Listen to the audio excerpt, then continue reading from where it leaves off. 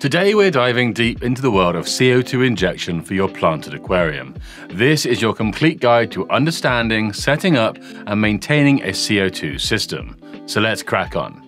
Let's start by understanding the basics of CO2 injection in planted tanks. The process of CO2 injection involves introducing carbon dioxide into your aquarium water. This provides aquatic plants with the carbon they need to undergo photosynthesis. In turn, the plants produce oxygen and grow more robustly. In a natural environment, CO2 is absorbed from the atmosphere, but in an enclosed aquarium system, the CO2 levels are often limited. This can lead to slower plant growth or even deterioration of plant health. By adding CO2 to your aquarium, you're supplying your plants with an essential building block for growth. A well-maintained balance of CO2, lighting, and nutrients is critical for a healthy planted aquarium. When you have an appropriate CO2 concentration, your plants will grow more rapidly and efficiently, which can help prevent algae growth as the plants outcompete algae for nutrients. It's important to monitor and adjust CO2 levels, as excessive CO2 can be harmful to fish and other aquarium inhabitants. The ideal CO2 concentration for most planted tanks is around 20 to 30 parts per million. There are different methods of adding CO2 to your planted aquarium, such as DIY yeast-based systems, liquid carbon supplements, and pressurized CO2 cylinders. There are certainly plenty of options out there, and I have a great buyer's guide video should you want to explore all the alternatives. However, today we'll be focusing on a professional pressurized CO2 cylinder and regulator, since this is the most reliable and efficient method for providing consistent CO2 levels in your aquarium. A comprehensive system like I'll be showing you today consists of a CO2 cylinder, a regulator, a bubble counter, a diffuser, a solenoid, and a timer. Let's go through each component and how they work together. The CO2 cylinder is the heart of the system. It's filled with pressurized CO2 and releases the gas when opened. Cylinders come in various sizes, and the choice depends on your tank size and space availability.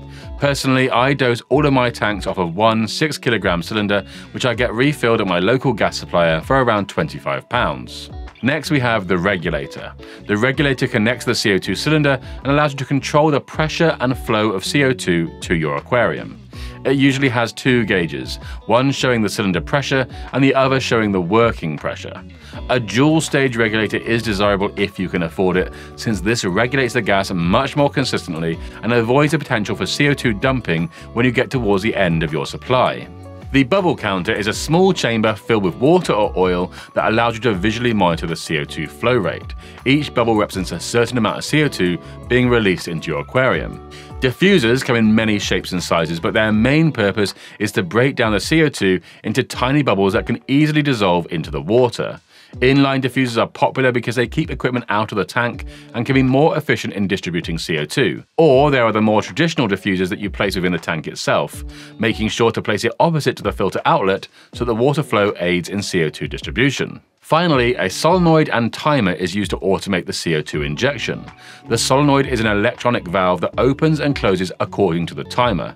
This allows you to synchronize the CO2 injection with your aquarium lighting, ensuring plants get the CO2 they need during their photosynthesis period.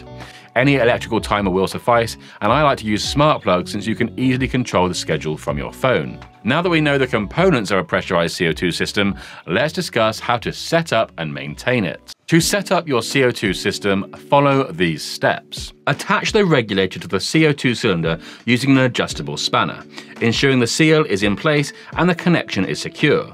Don't over-tighten the screws. You want it to be nice and secure, but also want to avoid over-threading.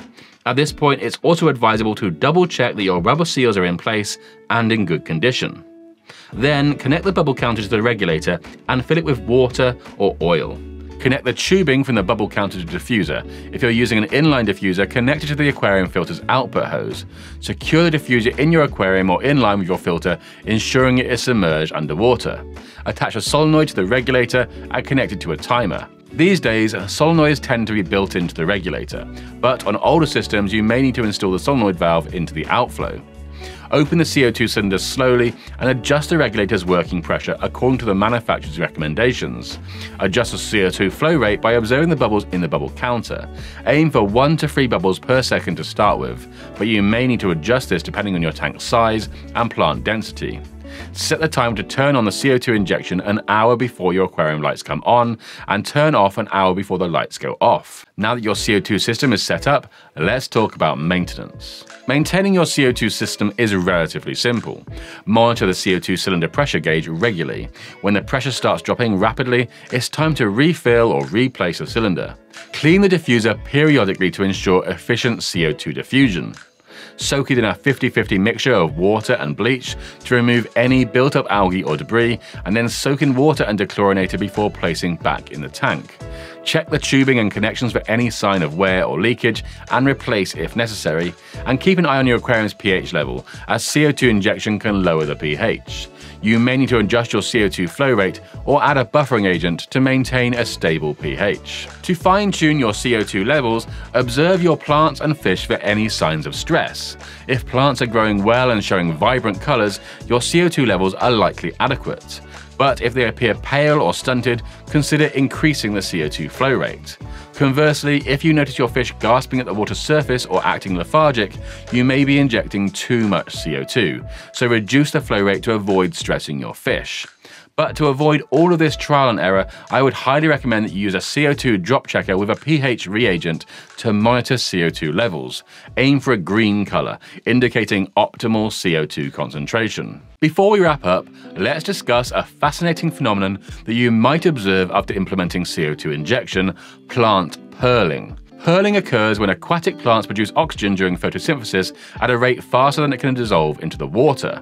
This results in tiny oxygen bubbles forming on the edges of the leaves and other surfaces.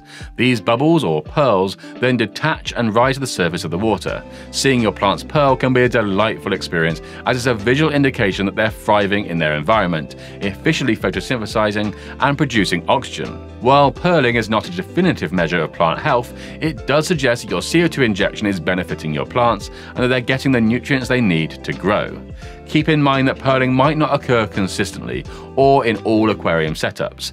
Factors such as water circulation, lighting, and nutrient availability can all affect the rate of pearling. So even if you don't observe pearling, it doesn't necessarily mean your plants are unhealthy.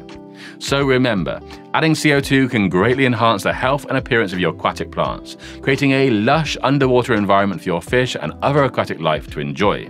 As always, monitor your tank closely and adjust your CO2 system as needed to maintain a healthy balance.